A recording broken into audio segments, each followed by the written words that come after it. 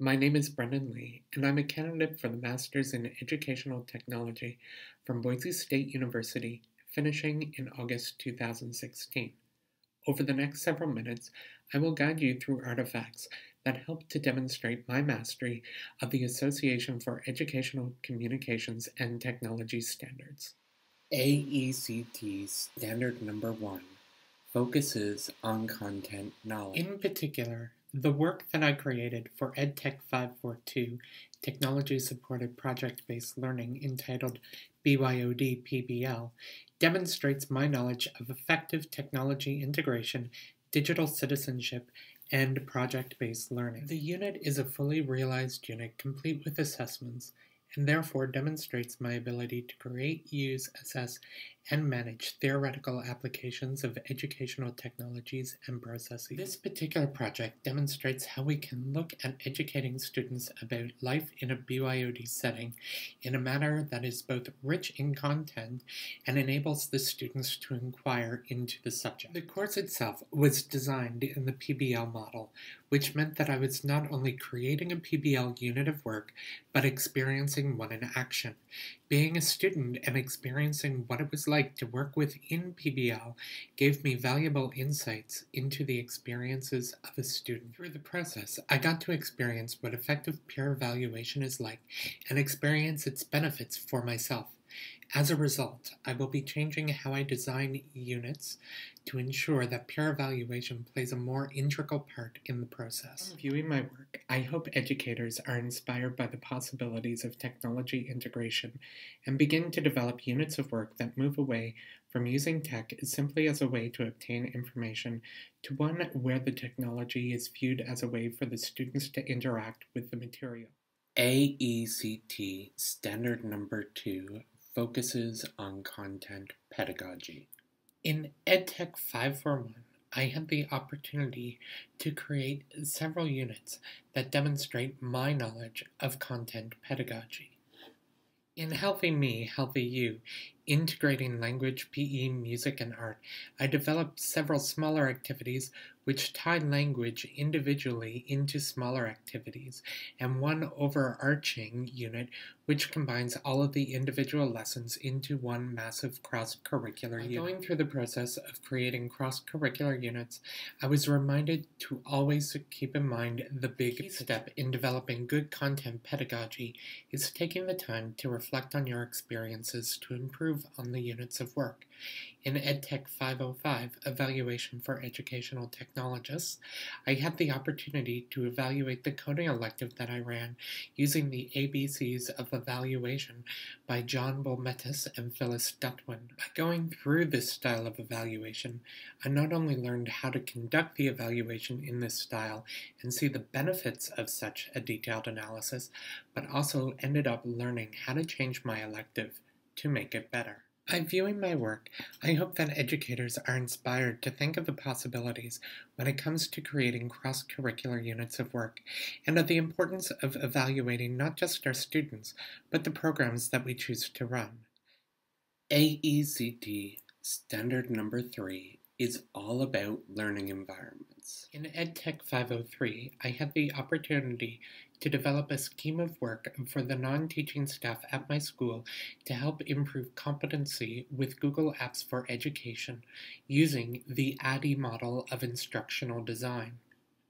The process required a lot of research and time to develop the unit. The work presented was designed to be an inquiry-based unit where participants could choose their area of Google Apps to improve in. Going through the process of creating an instructional design product in the ADDIE model was highly informative and gave me a new way to view developing units of work, especially professional development sessions, which have been useful in my role as a technology integrator. When creating units of work, it is important to think about students with diverse backgrounds and abilities. In EdTech 502, I had to create several web pages from scratch, code and all, with each one focusing on a different topic. Going through the process of learning about web design and accessibility issues made me more conscious in how to design web pages so that all people are able to access the material. Viewing my work, I hope that educators are able to think about how they could adapt the ADDIE model of instructional design into their work. Additionally, I hope that educators become more aware of the possible issues that viewers may have when accessing the materials they create online. AECT Standard Number 4 is all about professional knowledge and skills. During my 2.5 years in the Boise State EdTech program, I've had several opportunities to develop my professional knowledge and implement assessments with a community of practice. In EdTech 503, I had the opportunity to create a unit of work for the non-teaching staff at my school centered on Google Apps for Education. As part of the development of the unit, I had to contact a subject matter expert who reviewed and critiqued the work that I created. In viewing this sample of work, I hope that educators are inspired to seek out the opinions of others who are experts in the field, be it mathematicians, scientists, historians, or technology directors, as their insights will often provide information that will help you to improve your work. Additionally, if at first the information you get isn't enough to help you, don't be afraid to go back and ask follow-up questions until you get the information that you need. In EdTech 521, I had the opportunity to reconstruct a unit to integrate technology. The work that I created has the students creating a digital timeline of a famous scientist's life. As part of the project, I had to go through the process of creating all the projects that the students are asked to make. Through the process of actually creating the projects that I was asking the students to make gave me a better understanding of how the unit unfolds and potential problems they may experience. As a result of this, I'm going to try to go through the creative process as well when designing units. In viewing this sample of work, I hope that educators are inspired to go through the student creation process as well when creating units of work. It will give you valuable insights that can help strengthen your units. In addition, if you're creating units of work for other people, it helps them to understand the end result of the unit and makes it easier for them to try out the units as well. AECT Standard Number 5 is all about research. In EdTech 504, I had the opportunity to conduct research on various different learning theories. In particular, the educational theory paper and contemplations on connectivism papers allowed me to conduct academic research into constructivism and connectivism. By reading journals and articles from a variety of different sources, I was able to take that information and synthesize it to further my own understanding of the two learning theories. I hope that in viewing this work, that educators learn more about these two theories and become inspired to stay current with academic research in the field of education. Research is not just about reading academic journals to learn about new theories, but also research conducted when creating and evaluating schemes of work. With EdTech 505, I had to conduct a detailed evaluation of a program that I ran. My work focused on the coding elective.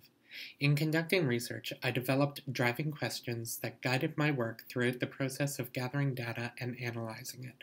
By undertaking the process, I learned more about my elective and had evidence to make changes. Viewing my work, I hope that educators are inspired to look at evaluating not just how well students did in a particular program, but also their thoughts and opinions on how a program runs.